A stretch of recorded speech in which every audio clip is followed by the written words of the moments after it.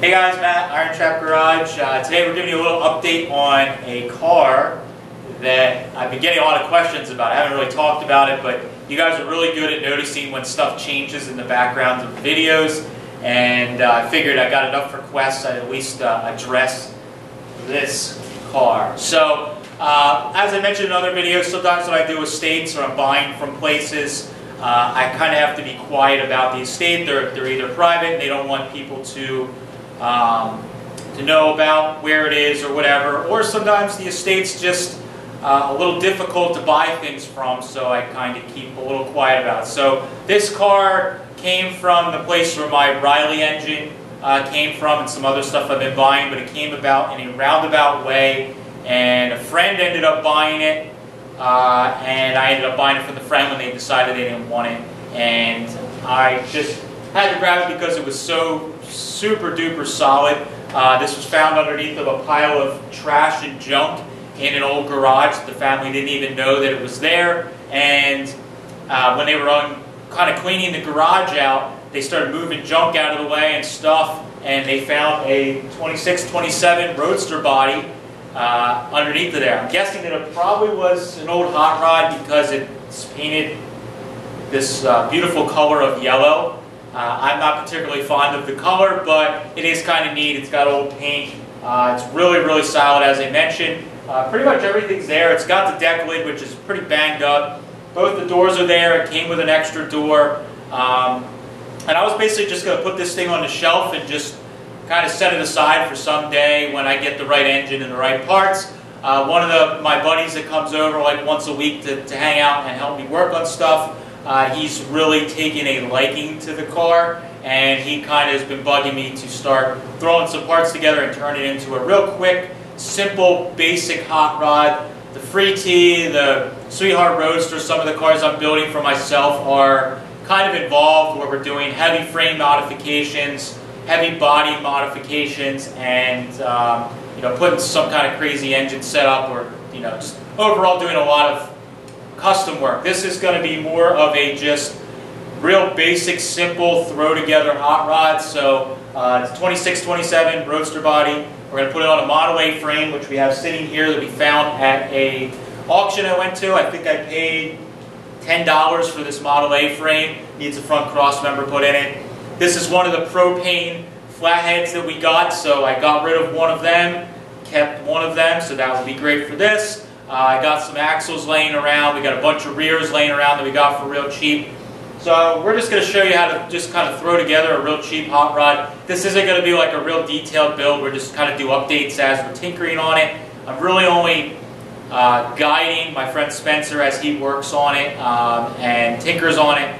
And yeah, just going to kind of throw it together. But we'll show you guys some of the stuff that I think is that hasn't been detailed real well in other YouTube videos. So for instance, putting a 2627 body on a Model A frame is something that I think would be kind of cool to show you how simple or basic it is to do it, so you guys can kind of maybe tackle that yourself. And we'll do the flathead V8 thing and keep it pretty traditional like I like to do. But we'll walk around the car, show you kind of how solid it is, what it is, and yeah, this is it. We're looking for a name. We haven't figured out a name for it. Mike had a great name. Was it Bumble Tea? The Bumble Tea. It's kind of a cool name.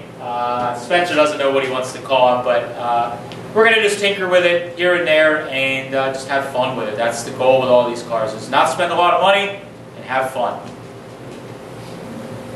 Alright, so we're going to walk around the car, show you guys just how solid it was. So one thing, a lot of people, when you get T's, they're so far apart people don't realize it, but this thing still has the original gas tank in it. So this is a little vent here is where you fill the gas on these.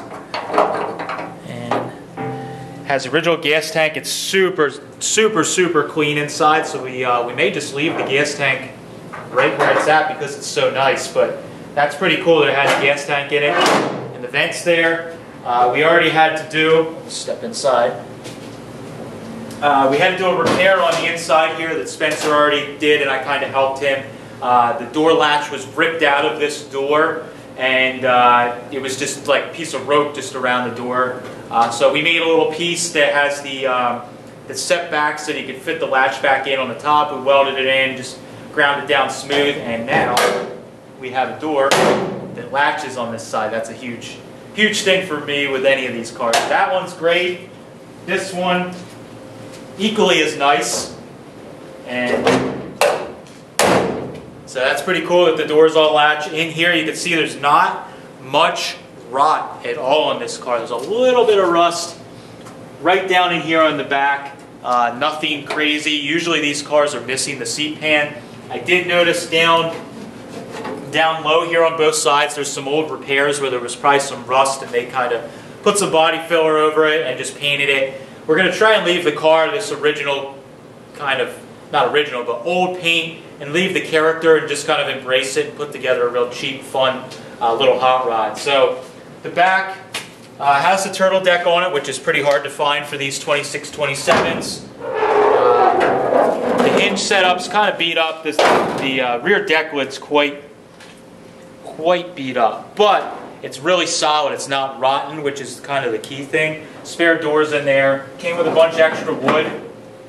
That was probably the guy that the estate it came from. I think he was probably gathering wood for this thing to put it back together.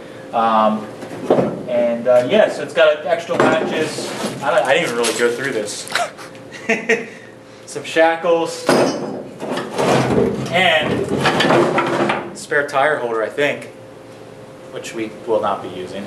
But yeah, so that's, you can actually see they painted, I think the thing was red oxide primer underneath.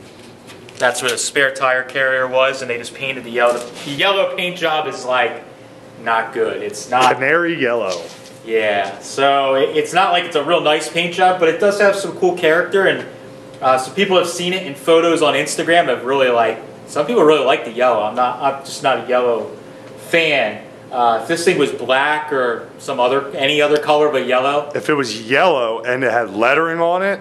Yeah, we could probably do lettering. Matt would have kept it if it had old lettering on it. Well, we'll see what happens with it, but we're going to put it together. I think this car deserves to at least be made into a car again. I have most of the stuff in stock, as I call it, or just laying around. That we could pretty much put this car together without having to buy too much parts other than just like wheel cylinders and brake lines and stuff like that. But I have axles, I have rears, I have all that stuff. So now that we got the doors latching, that was a big thing Spencer wanted to get done, was get the doors all together and latching. I'm going to pull a front cross member out of my stash, and we're going to do that just like we did with Andrew's frame, put a cross member back in it. Then we're going to put this on some stands, put the body on, get the body mocked up. Once that's got mounts, we could put the engine in, make engine mounts, and then we're rolling really quick. So this thing should kind of come together pretty quickly. We do need to figure out a grill for it. I haven't decided what I want to run. May have run like a 28-29 grill or even a 26-27T grill. I just haven't decided. I'd love to hear what you guys have for input. I seem to have a lot of 32 grills around, but I don't want to donate them for this car. I think it actually would be cooler with a different grill on it. So we'll figure it out. But that is the T that's been in the background everybody's been asking about. Thought we would give a little update on it. And definitely would love some input if you guys have input on cars that you think are cool, 26-27Ts, that maybe you want to share the name or photo. And also if you have an idea for a name, drop us a comment, and I'd love to hear the discussion on that. That's all I got, guys. Thanks. Catch you later.